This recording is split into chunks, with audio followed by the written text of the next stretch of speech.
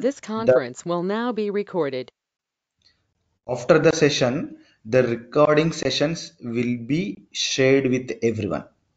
Okay, so the record session will be shared with everyone along with the documentations. So what are the documentations I've been covering, right?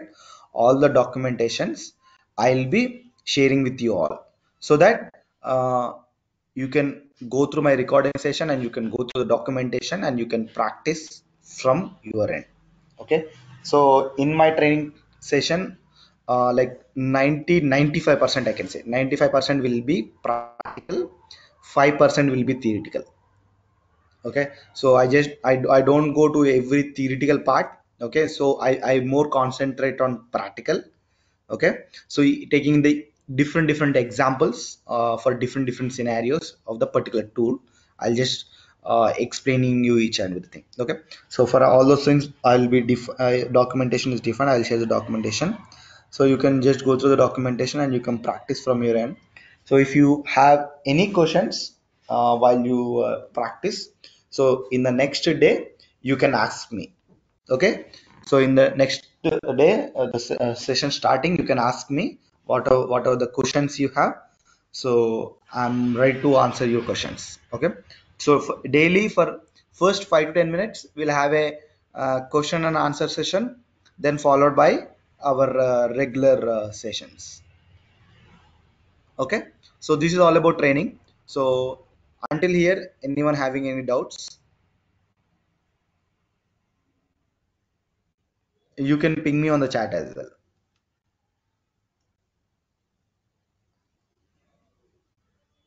Okay, I hope no questions. Okay, cool.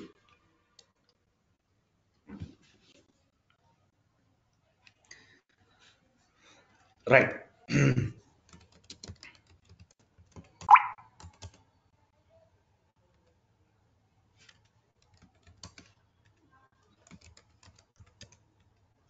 Right. So here I'll just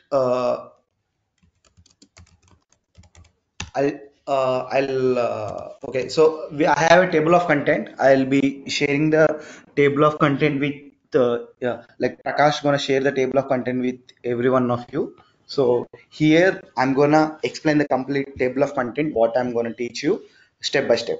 Okay. So how it works means, I think as a DevOps member, I think everyone should have some knowledge on the scripting language, right? Because as a DevOps, you have to when you go and join in any organization, so you need to you get a lot of scenarios where you need to automate a lot of manual task whatever you do in day to day. Okay, so for automating your manual task, so you need to be learning some scripting language, whether it can be shell script or it can be ruby or python or it can be any other language. Okay, it's up to you. So that's the reason my session starts, first chapter starts with the Linux.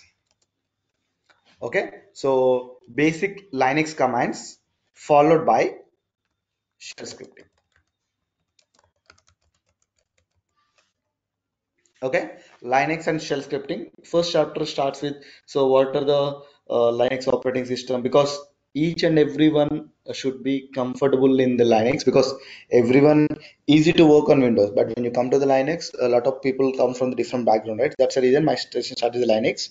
So what is Linux server, how you need to connect to the Linux server, how do you execute the commands, and how do you get the output of the one, all those things we gonna see it.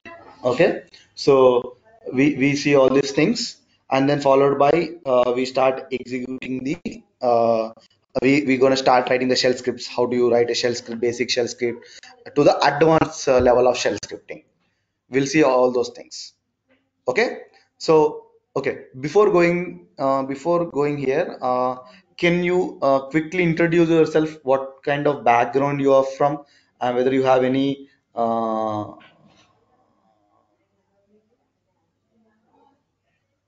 okay, okay, okay, I'll increase the font size. So before going further, so whether you have any experience in the shell scripting, or what kind of background every one of you have, can everyone quickly go through, whoever it is, Chakri or Manikanta or Pranita.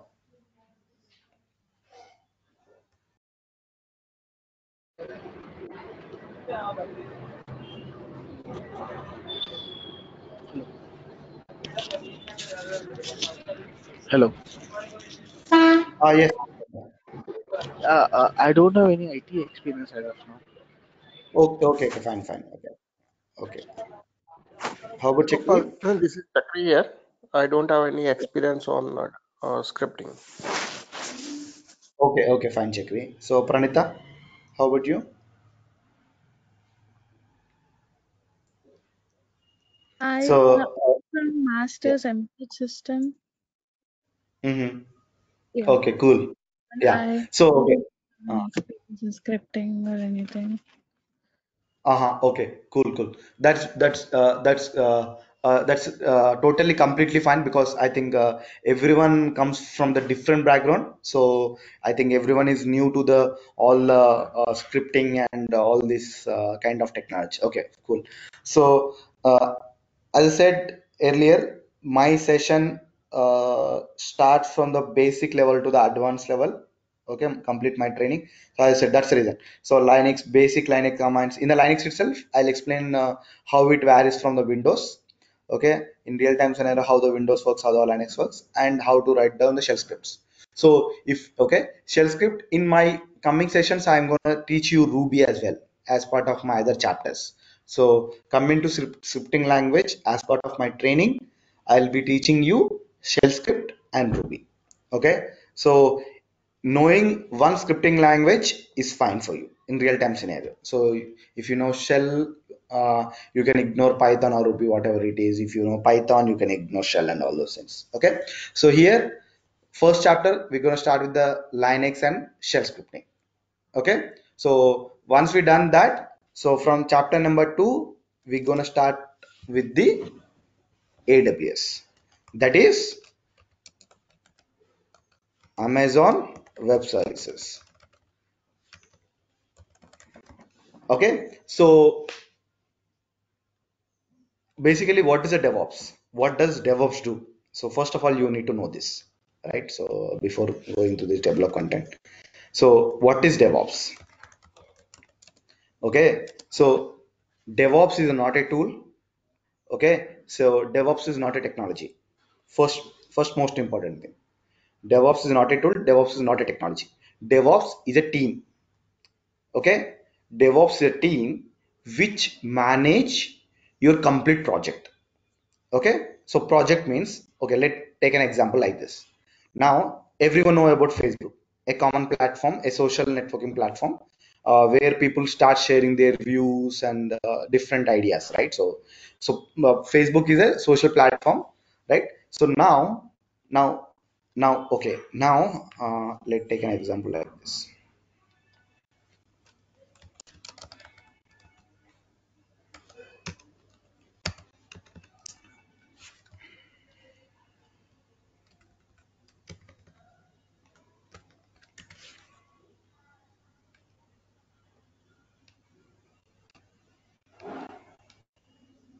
Okay, so now you have a Facebook.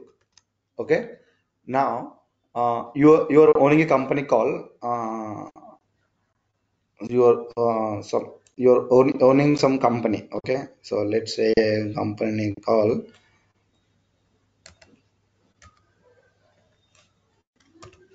okay, Disha.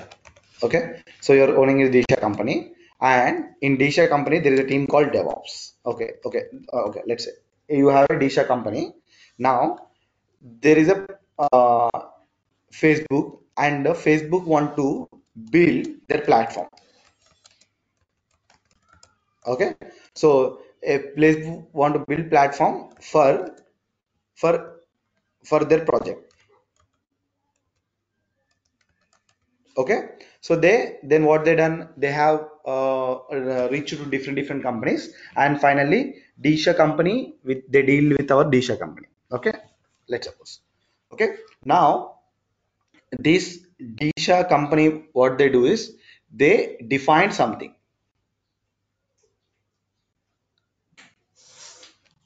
Okay, so they deal something and the project has came to us. Now if you want to build a platform, then what they do, we have architecting. So they define some architecture diagram and say this is how you have to build the project. That's what they define. Okay, architecting will define how your project has to be.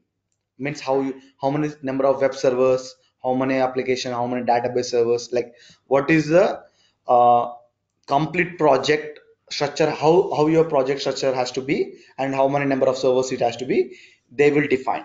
So once they define, from here DevOps team will take the handover and they build the platform. Okay, so they build the platform for FB. So where they build the platform, they build the platform on any cloud. Okay, cloud means what are the different clouds we have in the market: Amazon, Azure, Google Cloud Platform, and IBM Cloud, and Oracle, Entity, and Orange Business Services. Like this, we have something etc. So we have a number of cloud providers, different cloud providers. Okay, so out of these cloud providers, the more common used cloud providers are in top three. These are the top three: Amazon, Azure, Google Cloud Platform. So out of these, complete in IT industry, 90% of the shares of the cloud is owning by, 90% of the cloud project shares are owned by AWS. Other 8 to 9% Azure, other 2 to 3 percentage GCP, and other 1% are sharing by other cloud providers. Okay, that's the powerful of AWS. Okay, so why AWS, while we going through the session, you will understand more while I'm going through sessions. Okay, so now what I do, I choose AWS as a cloud provider to build my platform. So I choose AWS and I start creating my setting my network, servers, and adding users into servers, and setting up installation of like what are the installation of projects, like installation of applications, web servers, we do in the servers and all those things. Okay, so in the AWS we set up the networks and servers, and we manage all our S3 data, means data of all the logs, files, everything. Okay, so we use AWS to build a platform. Okay, so now first chapter is about learning about basic what is the Linux thing and what is the shell script and all those thing. Second chapter is about learning AWS. Okay, so in AWS what we do, how you build your platform on AWS, means how do you set up your network, how do you manage. Okay, so in AWS we have so many subtopics. Here I'm defining. Okay, so VPC, building your network stuff, and EC2, how do you manage your virtual servers in Amazon, and how do you manage your larger data, because when you keep on busy, example, everyone has their Facebook account, right? Everyone has their own profile, and you keep on uploading your videos, you share a lot of data, you upload your photos, you write down your lot of information, messages, right? So where does this data get stored on? You cannot store a lot of data in the EC2 because your server becomes slow. So where do you store? We have something called buckets, the place where you can store only the data, that is called S3. Okay, and how do you manage your permissions in AWS level for different number of users using IAM, identity access management? How do you create larger database instances using relational database instances? Like this, in Amazon we have so many subtopics. Example, okay, let me log into Amazon cloud provider, and sorry.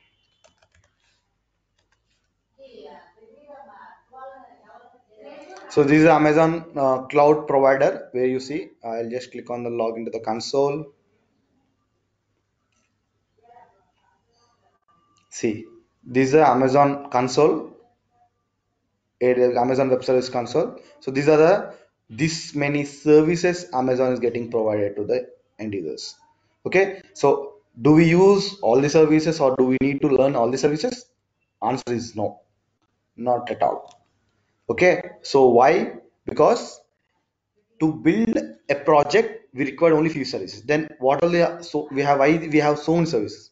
These are additional services provided by the Amazon. Example, you want to build a project, what Amazon is saying is we provide everything for you, don't go to anywhere, just opt for Amazon Web Services and use all our services to automate each and every services in your project. But if you use all this, if you start using all these services, the cost means you have to keep in mind about the cost when you use starting using a cloud provider, right? So if you use all the services, all are paid services, nothing, no one gives a free service to you, right? So the cost to the project keep on increasing. That's the reason what people will do is they start using the third party tools instead of using each and every. So only the what are the platform we build. To build a platform means to set up a network, servers to manage your data, volumes. Okay, all these things we use those services we use in Amazon. The other services we use some other we use some other services. Okay, so some other services, what are services, I'll just to show you here. Okay, so in Amazon services, to build a project, what are the services required? Okay, so what are the major services required in Amazon? Okay, so VPC, EC2, S3, IAM, RDS, and we have some more few services like uh, EKS, ECS. Okay, and what else? What else? What else? What else? Yeah, these are the main major services. Okay, so these are services which I'm gonna cover in the chapter number 2. Okay, so once we build infra, means we create servers and network in Amazon. So after that, what we do, we have to install the application. So previously we used to do manually, but not now DevOps the team, we don't do manual, completely automation. So from chapter number 3, what we do, we use configuration management tools, that is called.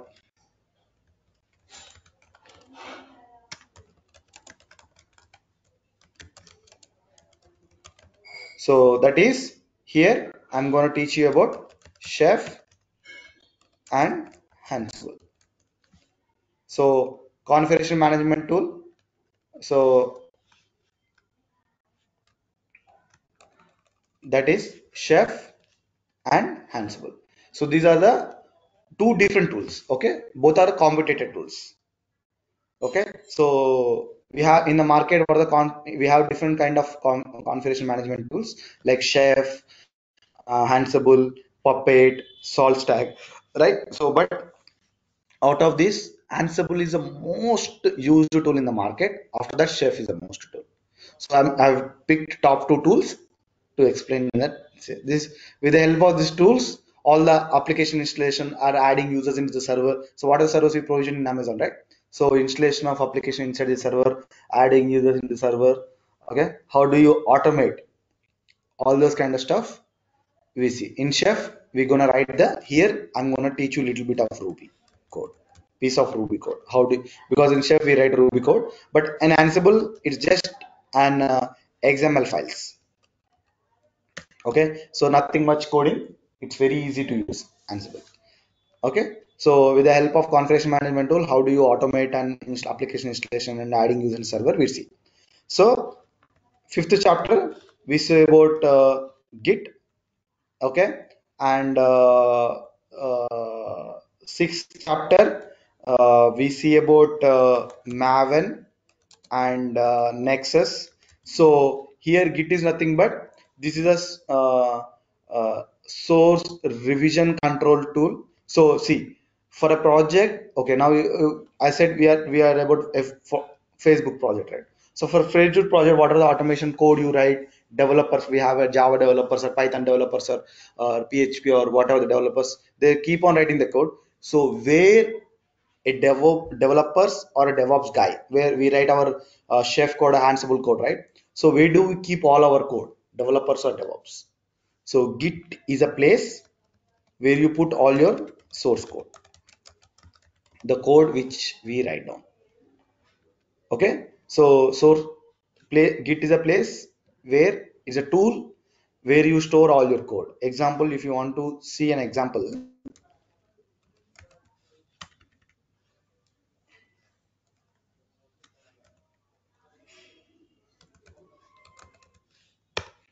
so example like, so whenever I write my piece of code, all I do is I store my all my piece of code here. So here we write a different piece of code, example like a Java code. Okay, so what I do, if I go inside this particular folder, a small schools POC project, like see different modules, like developers write the piece of code and they put all the piece of code over here. So if you're a DevOps guy, so here uh, Terraform is one of the tool which I'm going to teach. So here all the piece of code related to Terraform. Okay, I just here one more tool called Terraform. So Terraform is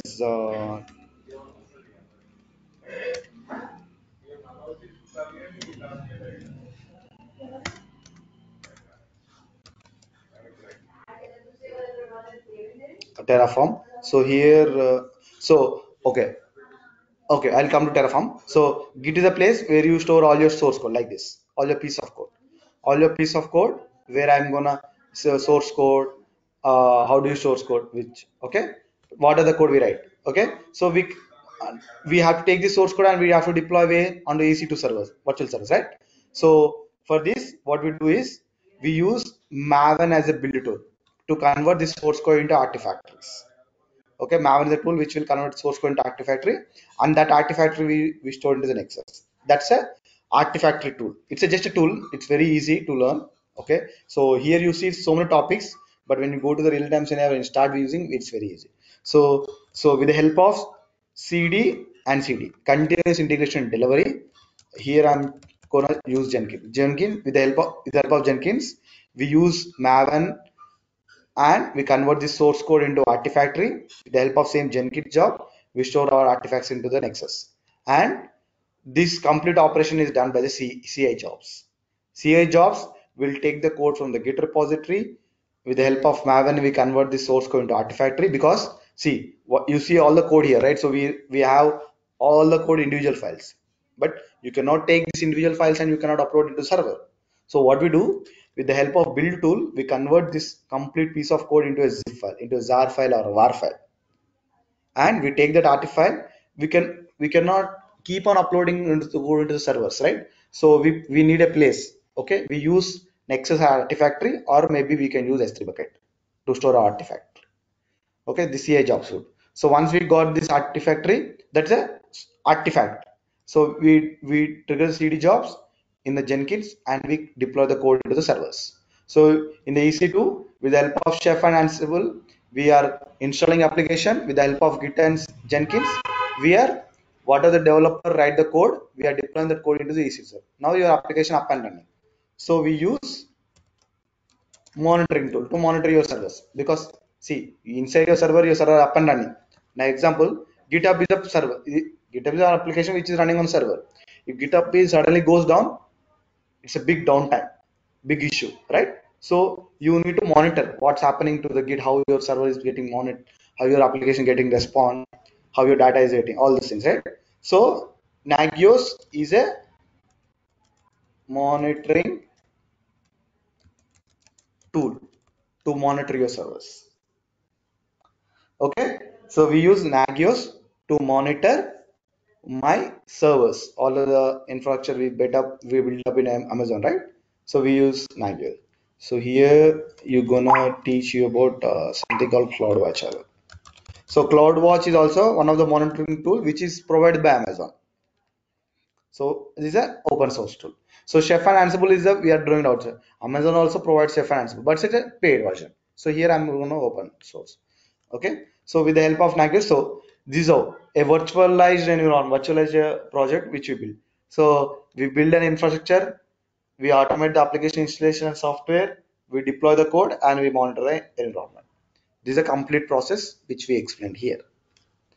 And so these are virtual. So how now if you heard in a real-time scenario, now everyone started speaking about microservices.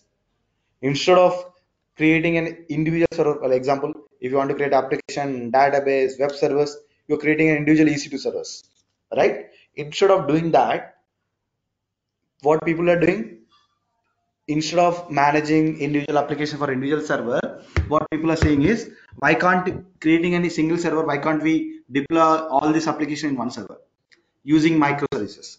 That is called as Docker.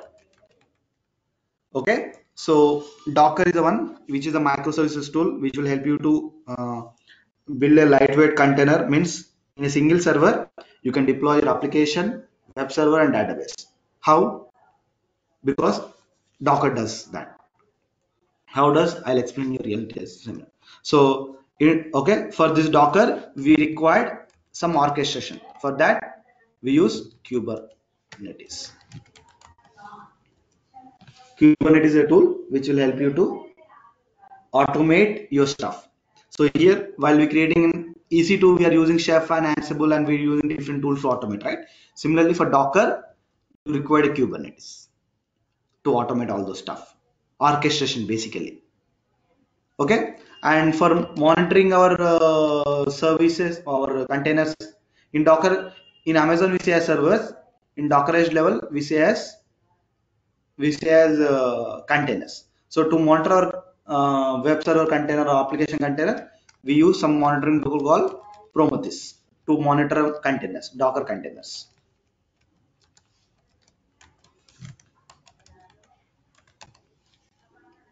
Okay, so these are the complete 10 chapters I'm gonna teach you.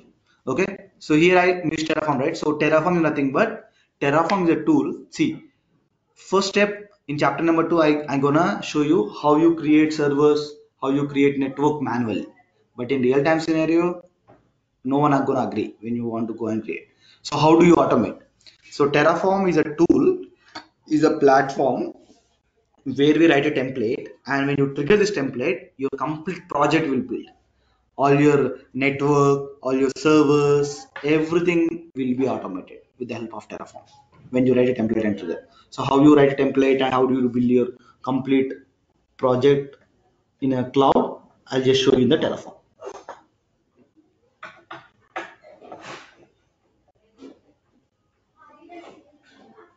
Okay, so these are the 10 chapters which I'm gonna teach you in my training classes.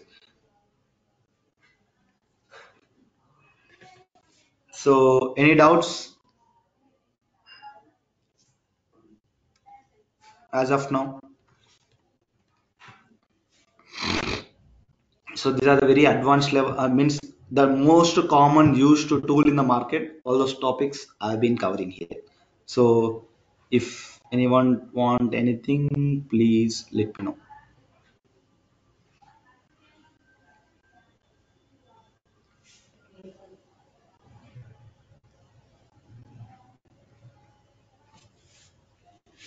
So any doubts, or if you are expecting something else or anything, let me know. So the table of content, the organizers will share with you. You can go through that.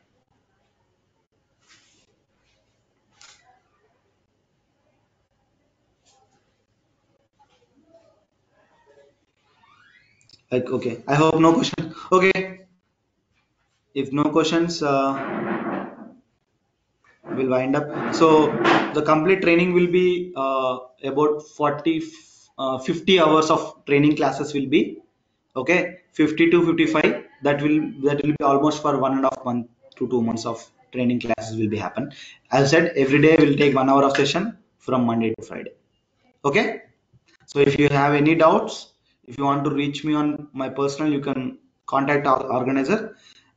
They can put me onto then conference call. So if you want to discuss on one-to-one, I'm happy to do that. Okay. Thank you. Yeah. Okay, thanks. Yeah. Thanks all. Thanks for your time. Have a great weekend. Bye. Bye bye. Yeah.